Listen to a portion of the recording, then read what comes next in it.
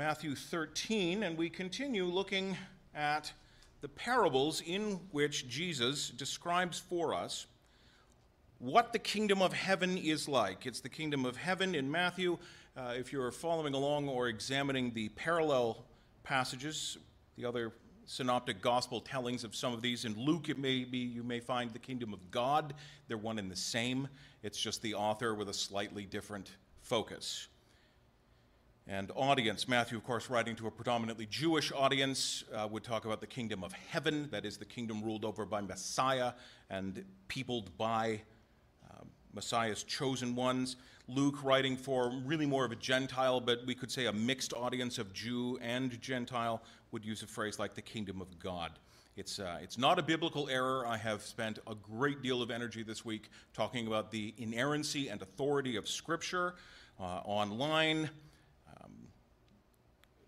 It's shocking to me, just sadly, heartbreakingly shocking, the number of self-proclaimed Christians who do not believe that the Bible is without error, who believe that their interpretation overrides and is more authoritative than the words on the page. And yet, here it is. So we have the kingdom of heaven and the kingdom of God. They are really one and the same. But here in Matthew, we're focusing on what is the kingdom of heaven like. And this is important for us because as New Testament Christians, as today in Ajax and contemporary Canada, as will be in the future, as always has been since that passage we just read in Acts, we are ambassadors for this kingdom. We represent Christ. We are citizens in it. We have rights, we have privileges, and we have responsibilities, just like any citizen in any earthly kingdom would. And yet the kingdom is not of this world. Jesus told Pilate that. It is most decidedly not of this world, and he is not a king like any worldly king. So we come to these parables, working our way through them with this supposition and this starting argument, that the better we understand for ourselves what the kingdom of heaven is like, the better ambassadors for it we will be, the better citizens in it we will be. We will understand our rights, we will appreciate all the more our privileges, and we will undertake the tasks given to us in a more faithful and exuberant manner. So we have already examined, and I hope maybe if you've got a little notebook or something, I hope that you are making a list, compiling a list for yourself, just maybe even bullet points, what so far we have discerned and been taught that the kingdom of heaven is like. I'll give you a brief reminder. The kingdom of heaven is given. It is given. And it is only given to the elect. It is given to those whom the Spirit of God has begun the work of regeneration on, that is, has de-weeded, de-stoned, given them a new heart in which the seed of the gospel can not only find purchase, but put down roots and come to maturity. That's the parable of the soils. It's always called the parable of the sower, although there was, I will remind you, a lesson for the sower. The sower sows the seed. It doesn't alter the sowing technique, and he certainly doesn't muck about with the seed, but the fact is that the kingdom is given, and it's not given to everyone, but it is given to those upon whom God has chosen and upon whom his favor rests.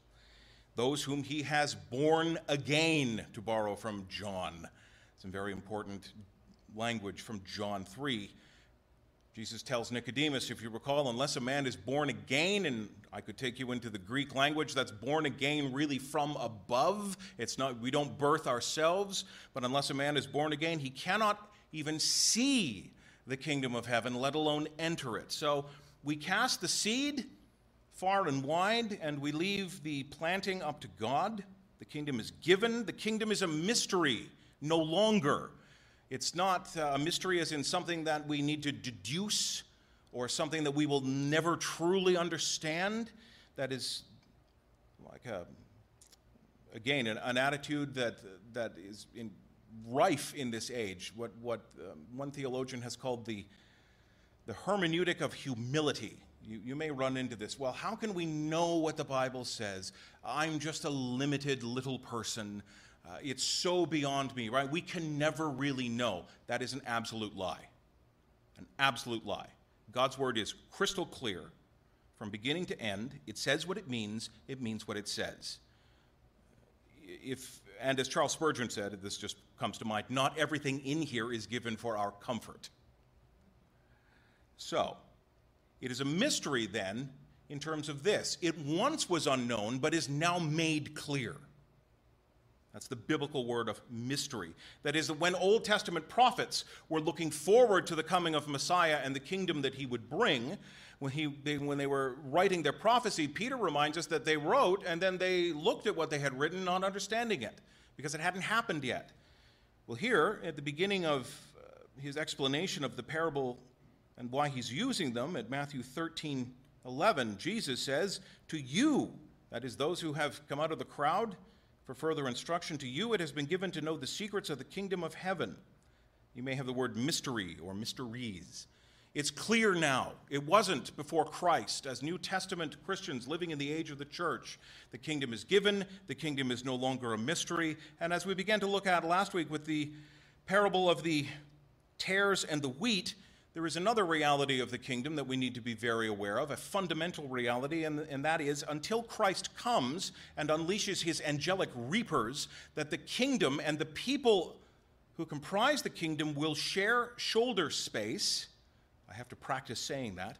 They will share shoulder space with the unsaved. And this is a good reminder, lest we become like the sons of thunder, constantly saying, "Lord, do you want us to call down fire from out of heaven on these people who don't believe and act wickedly?" He says, no, it's not your purview or your task. You are not remotely qualified to start pulling weeds, because frankly, you don't know which of the weeds I have ordained at some point in their life will actually come to me and become made new wheat. So we don't pull. Although, we also look forward, again, this is another reality of the kingdom, is that it is both now and yet to come. There is a very real sense in which we are living in the kingdom age now, but that it is not yet consummated, to bring that image of a wedding in. We're engaged, but we're waiting for the bridegroom to come, and it will be the final act. Again, we share the stage with the tares, but not forever. That a day will come, the consummation will come, the Lord will come, the reapers will come, and then the wheat will be separated from the tares. The people of God will be brought into the kingdom forever and ever, directly into the presence of the Almighty. And we will not be afraid, and we will not die, because we will be made new, and there will be no sin, but that will not be for everyone. The tares are bundled together, and they are thrown out, and they are burned. They are burned because they are useless and poisonous and unregenerate. Now, those we looked at last week and the week before are the two parables that we specifically have Jesus giving the parable and then explaining the parable. And I have put forth that I believe that this is because they are foundational. They're foundational for the ministry of the disciples going forward. That as they go out and preach the good news, as the 70 go out and proclaim that Messiah has come, that they're going to find all kinds of soils. Don't worry about it, just cast the seed. And they're going to find that as they make their way through even their own families, that there are a lot of tares sharing the field that is the world. Don't worry about that either. They will be taken care of, and not by you. Basically, in this first chapter, laying down the principles of the kingdom of heaven and what it is like, Jesus takes an awful lot of time to reassure his disciples. And here we come now, at verse 31, 32, and 33, to two very, very short little parables that do the exact same thing. They reassure the disciples here in the context, in the place and the time of their telling, but they also contain a very important truth, actually a pair of truths that we're going to look at. Here's the text. He put another parable before them, saying, "The kingdom of heaven is like a grain of mustard seed that a man took and sowed in his field. It is the smallest of all seeds, but when it has grown, it is larger than all the garden plants and becomes a tree, so that the birds of the air come and make nests in its branches." He told them another parable. "The kingdom of heaven is like leaven that a woman took and hid in 3 measures of flour till it was all leavened." And if you happen to go and look at the Luke account of that, you will see that Luke specifically makes sure that the woman adding the leaven works it all the way through the rest of the flour or the dough. So this morning we're going to spend a few moments looking at the mustard seed and the leaven. And if you happen to have the title there, one of the things about being pastor here and having to put this together, the program together on a Tuesday, it has forced me to come up with titles, which I was never very good at. But if I had to title it this morning, and I had to title it this morning, this is a kingdom of growth and effect. A kingdom of growth and effect, because Jesus here is reassuring his disciples it will grow and it will have effect, because at this moment, they're not sure that it's going to have either of those two things. Remember, Jesus has preached to a crowd. He has presented them the first of the parables, and this is really where the judgment and the separation begins. Prior to this chapter in his ministry, Jesus has done, he's played the field wide, we could say. It has been reminders from scriptures. It has been sermons. It has been proclamations, descriptors about himself, punctuated and authenticated with miraculous works. But now we come to the parables. There is a definite shift in Christ's ministry. Why is that? Well, the parables, as we have already looked at, are given to start separating those who will not believe from those who will believe, because you can only really discern the underlying truth of the parable with the help of the Spirit, which means that believers get it, unbelievers don't. When an unbeliever hears a parable, Jesus tells the disciples, it just lands in their ears like a riddle. Or they may take it and they take the metaphor and they twist it in all manner of means. And they make it mean what they want it to mean, or they bend it so far out of shape that it is far removed, unrecognizable from what it's supposed to be like. But those whom the Lord gives that regenerate heart, those whom God grants ears to hear, they hear the parable. And there's no mystery in it. They understand it. It's made clear to them. So he's saying to the disciples, don't worry about the crowd out there who don't get it. Well, we're here in this house, and it's maybe just you and me and a few others. That's worried the disciples.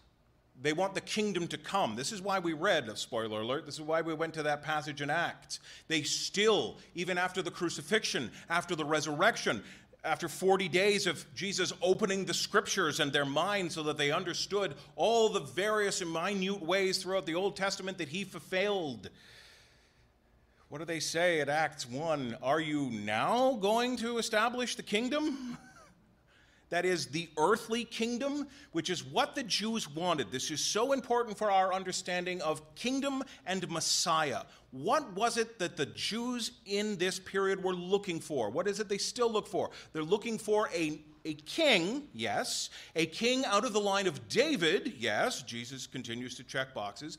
But this king would also be divinely empowered by God to achieve miraculous works, would act as priest, yes, but it would establish this Messiah, this kingly figure would establish an earthly kingdom. It would be God's kingdom on earth, but still an earthly kingdom. And Messiah would defeat earthly enemies, something that the Jewish people have been looking forward to for centuries, even after they came back out of exile.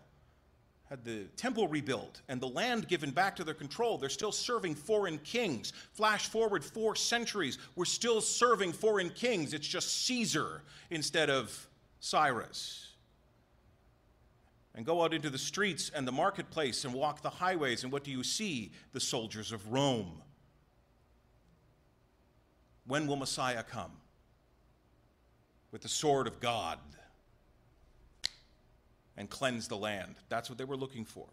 That's what they were looking for.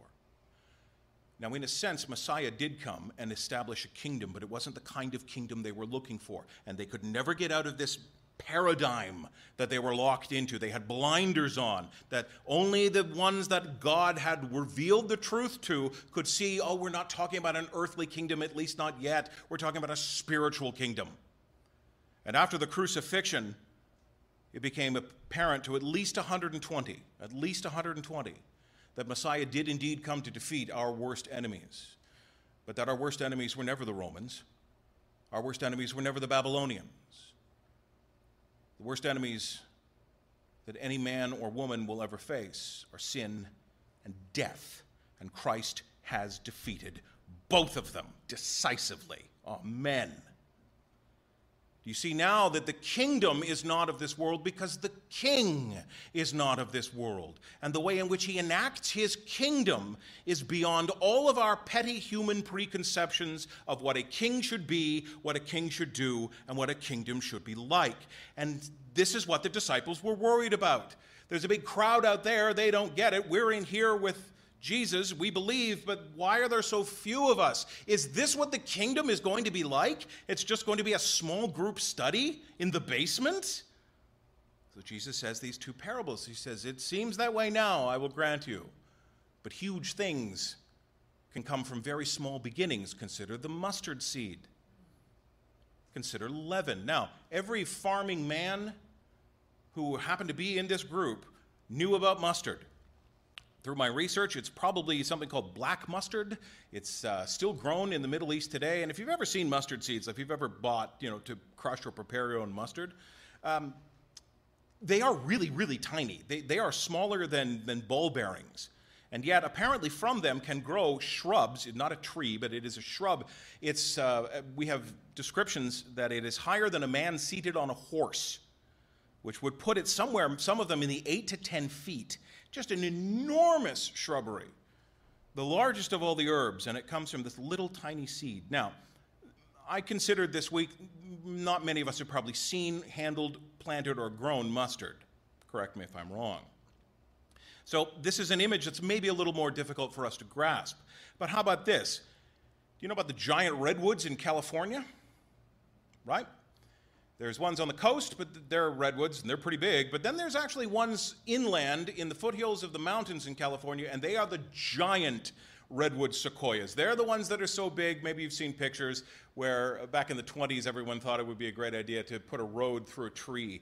And the tree is actually wide enough that they could carve an arch out of the middle of the tree and drive a car through it. Enormous trees. And some of them are more than 2 millennia old.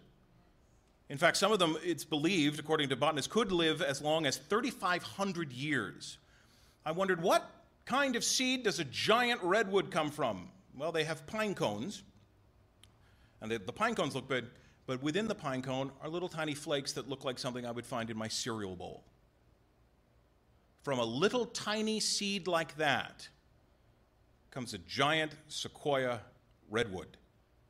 And it amazes me to think that at the very moment in history, when Jesus is telling the disciples about the seed, the mustard seed, don't worry, mustard seed gives birth, will eventually germinate this huge thing. Don't worry, leaven is even smaller. It eventually works its way through the hole. That while he was telling that, somewhere half a world away in California, a tiny little flake of a seed was falling into California soil. And from that seed, a redwood that I could go and look at today began to grow. It's amazing. So if that image helps, it wouldn't have worked with the disciples. They had no idea what a California redwood is. But you do. Same idea. It's a reassurance from Christ that great things can come, and indeed will come, I promise you, out of small beginnings. So we call this a kingdom of growth, guaranteed growth, and effect.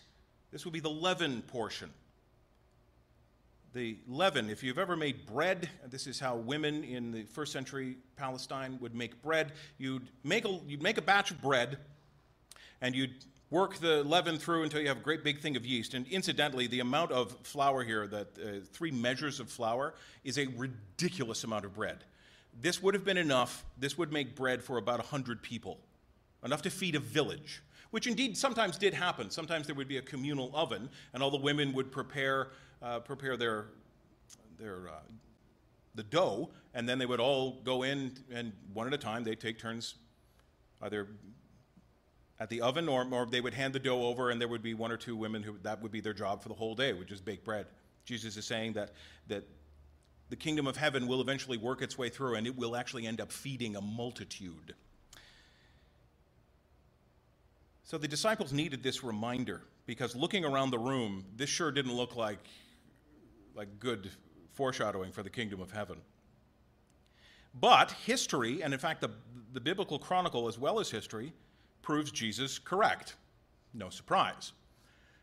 I'll give you a sweeping overview of the book of Acts, that from this small seed, we could say the 120 that are gathered in the upper room at Acts 2, moments before Pentecost. By the end of that day, what happens? The Holy Spirit comes, Peter goes out, preaches the second greatest sermon in the Bible. I give the top slot to the Sermon on the Mount. Peter goes out, preaches, and what happens? 3,000 souls are added to the church. Wow, what a leap. We went from 120 to 3120, and more and more. And as you read the book of Acts, there's actually only one additional instance where they bother to take numbers. Beyond that, it's too many to count. This thing is growing so rapidly and so widely.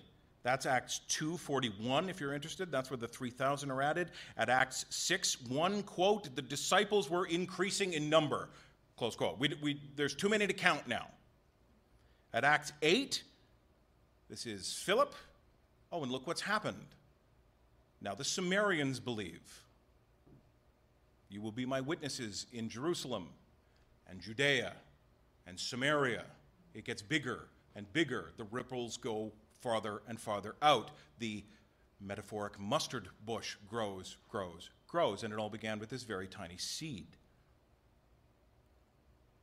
And then, Acts 8, Samaritans believe, they receive the Spirit. We also, in that same chapter, have the Ethiopian eunuch, remember him?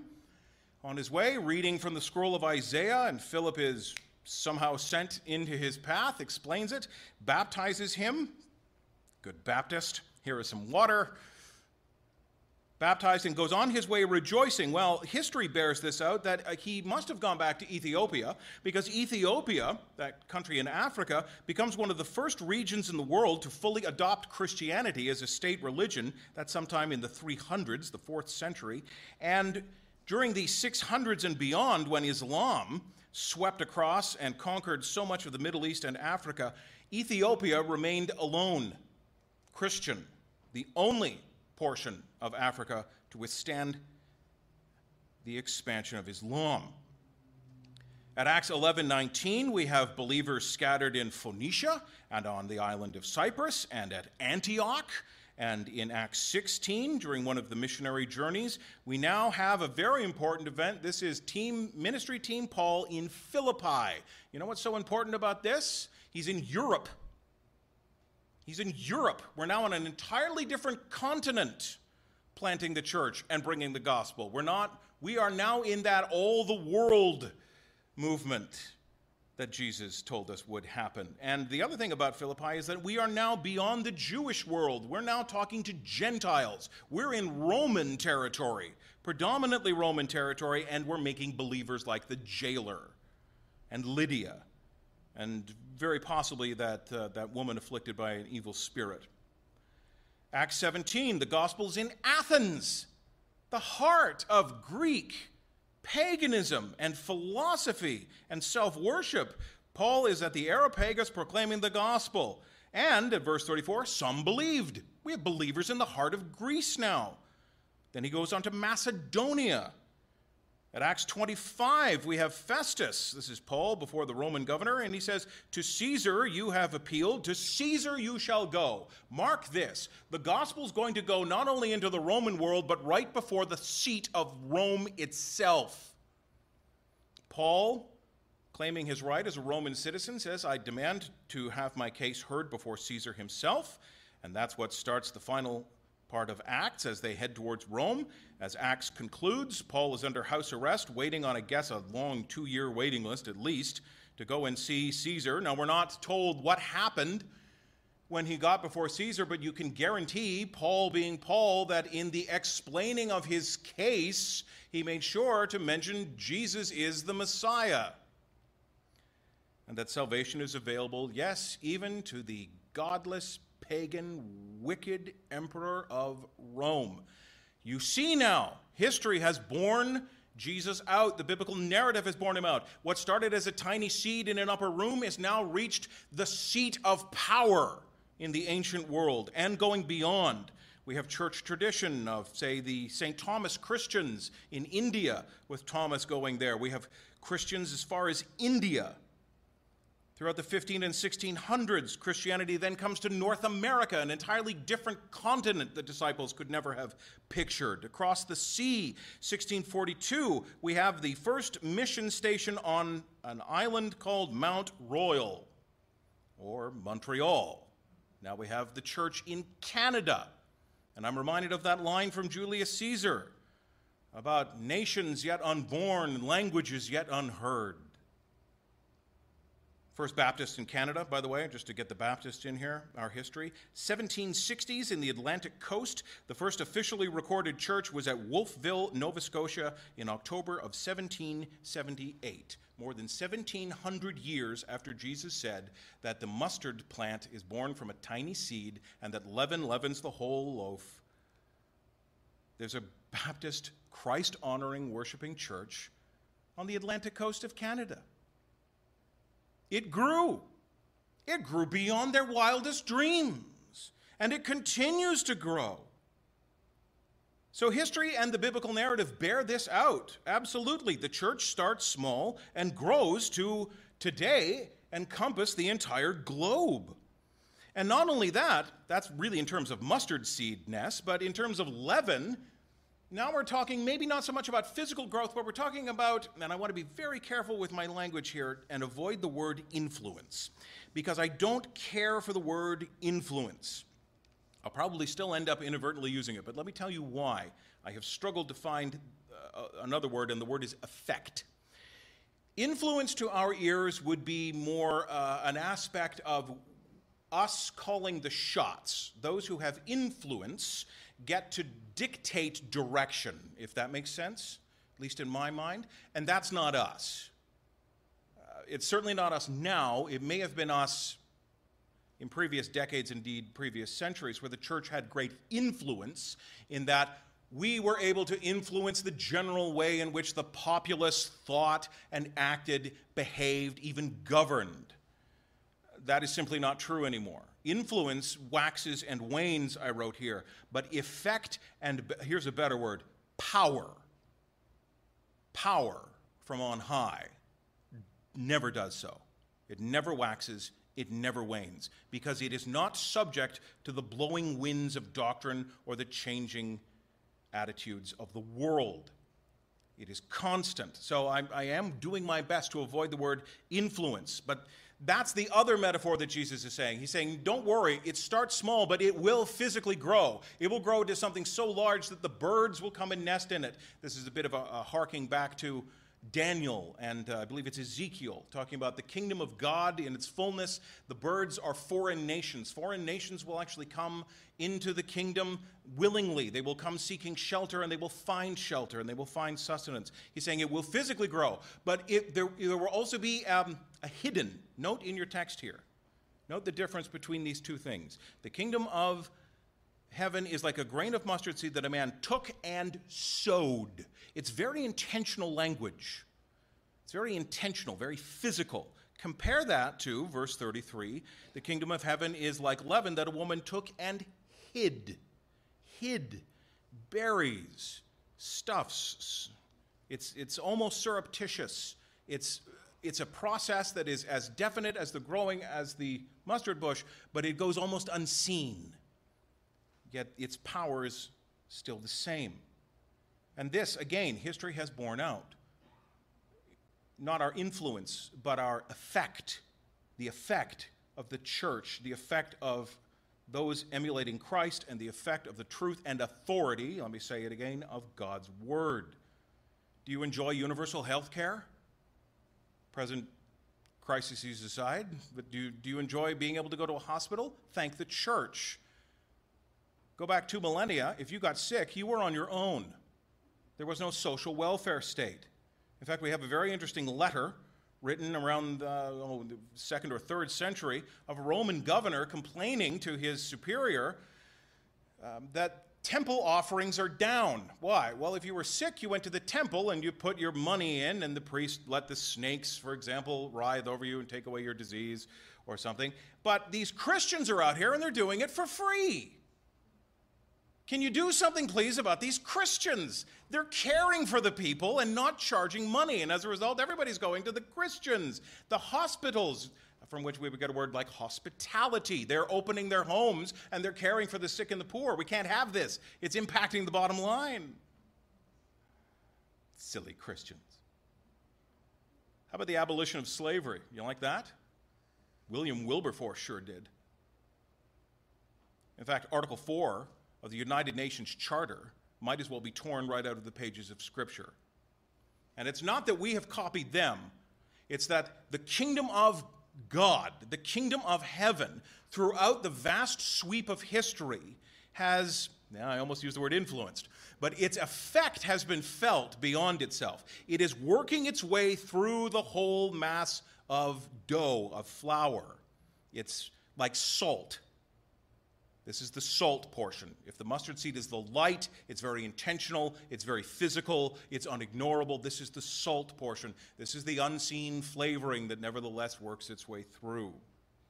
The establishment of our sexual norms, our concept of marriage, our laws, our art, our literacy. When I started researching the impact of Christianity on Western civilization, it goes on and on and on. Everything since the fall of Rome. In fact, literacy itself is preserved thanks to Christian monastics after Rome falls. Do you enjoy the written word? Do you enjoy having books?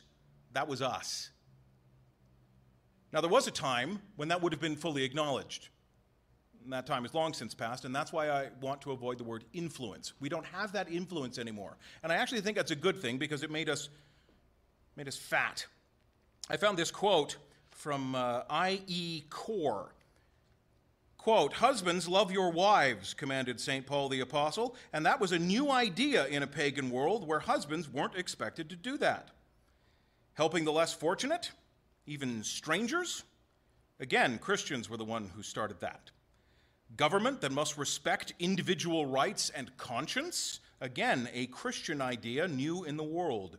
So much of what we consider to be human decency is, really, the working of Christian faith and morals into world history.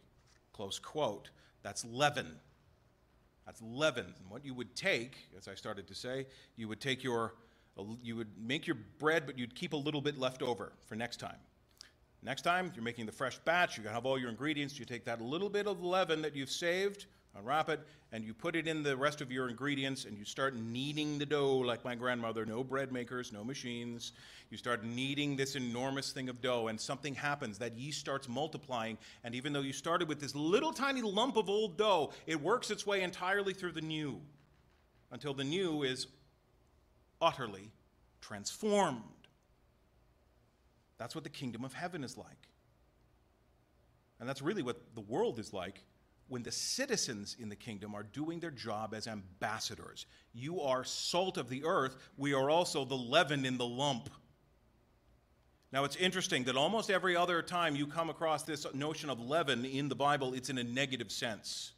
Yes, Jesus is always reminding the disciples, beware the leaven of the Pharisees, which is to say their teaching and their hypocrisy. Leaven in Jewish thought is almost always used in an evil connotation. And same reason, a little bit of evil gets in, it works its way through the whole lump. So you must be always vigilant. But here it's not evil at all. It's being used as a word picture. This is how the kingdom will grow. One of the ways in which the kingdom will demonstrate its effectiveness. Indeed, the current attitude in our world is to remove the debt owed to the Christian faith entirely, and then think about Western civilization in terms of our own achievements, man's own achievements, especially over these last several decades.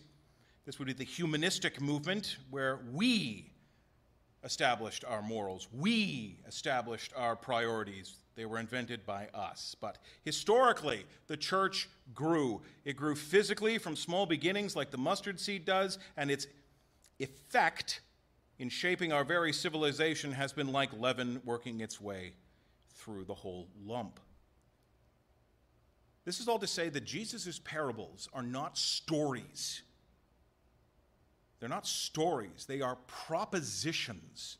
They are truth statements. You either believe this or you don't. You either get it or you don't. Now, did the disciples understand it? Yes. I believe they did, because they didn't ask for further explanation on this one. Did they understand and accept it? That might be a little bit up for debate, given that by Acts 1 they're still asking, are you going to establish the kingdom? But of all of Jesus' parables, we can distill them down ultimately to a single truth.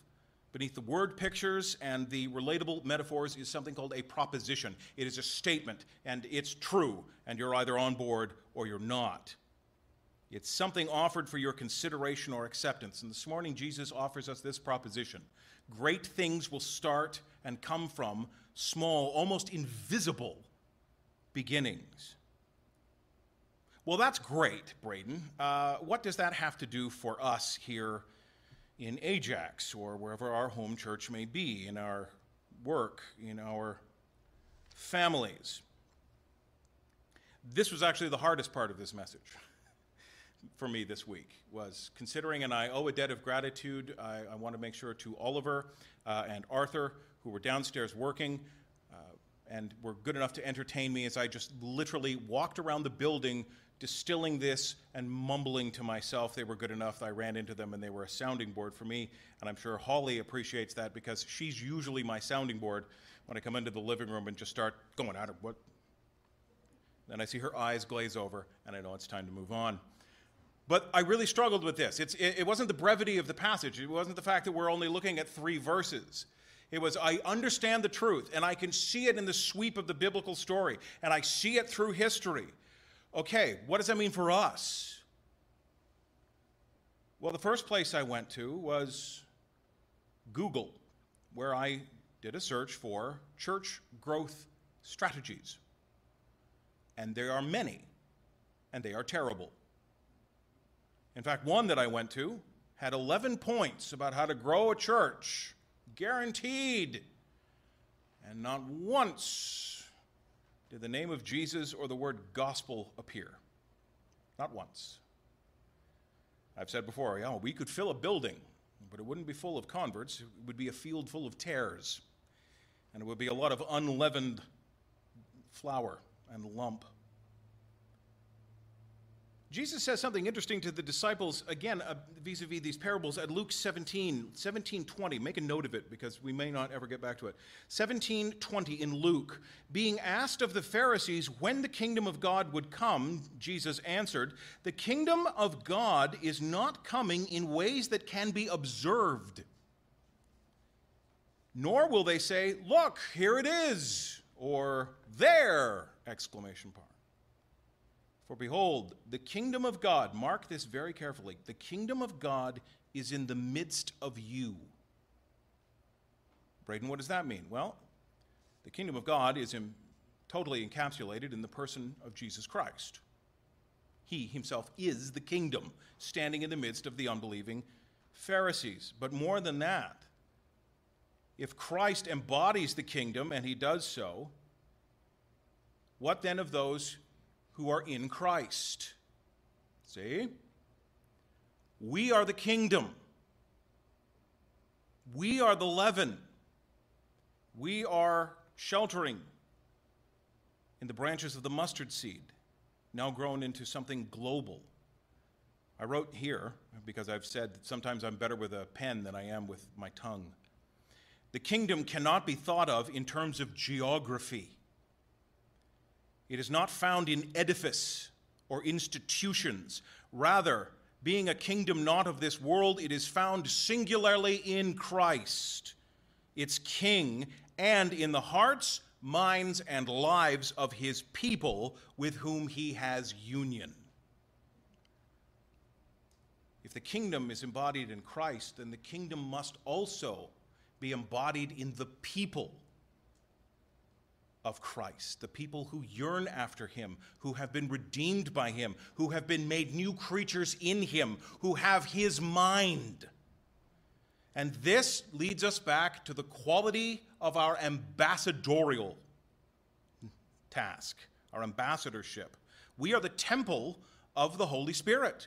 We are ambassadors for Christ, and we are leaven working in the flour of the world, leavening it. So what does this have to do for us here in our contemporary current settings? Are you being leaven? Are you working your way through to bring in that Lucan language? Are you intentionally coming alongside non-believers, rubbing off on them, letting them see you, letting them see your good works so that they may come and glorify God? Are you inviting them to the barbecue on the 13th? Are you sacrificially, maybe out of your own means, giving to someone else who has even less than you, so they may see charity and say, where does this come from? Well, Christ has done so much more for me. This is the least I can do for you. I love you because he loves you as well. Are we doing that? Because if we think of the kingdom in terms of cultural influence, and we stop doing that, then you see it all falls apart. And now the morals are no longer rooted in biblical morals, and the standards are sliding away. No, it's incumbent on us, being at this stage in the growth of the mustard plant, to continue to dedicate ourselves to working through the lump and being leaven, being ambassadors for the kingdom. That is an active verb. It's not passive. The world will never become affected by us just gathering on our worship services and staying inside the walls of the building and keeping our faith quiet and keeping the light under a bushel. The takeaway for us is that we must be active leaven out there, mixing, rubbing shoulders, and affecting.